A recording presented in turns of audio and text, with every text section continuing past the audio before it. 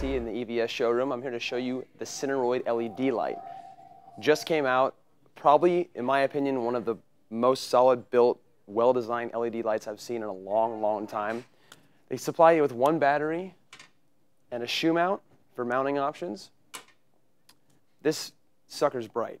It has a full-out digital display for your dimming. Let's power it on here.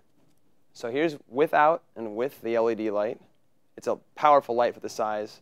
It'll last probably about 3 hours on a battery this size. If you get a big Sony battery, like the MPF 970s you'd use on the Z1U, Z7U, cameras like that, you're probably looking more about 5 hours, 6 hours.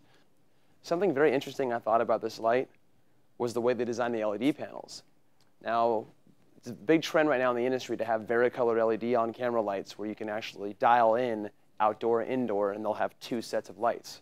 What Cineroid did was they gave you 96 extremely high quality LED super bright lights on the panel, and they give you both an outdoor and an indoor panel, and that's how you change your color temperature. To do so, it's not that hard at all. There's snaps on both sides. You just slide it down, comes off, attach your other color, pop it on, and you have indoor. Again, we're in mixed lighting, but this is how bright the light is. With, without.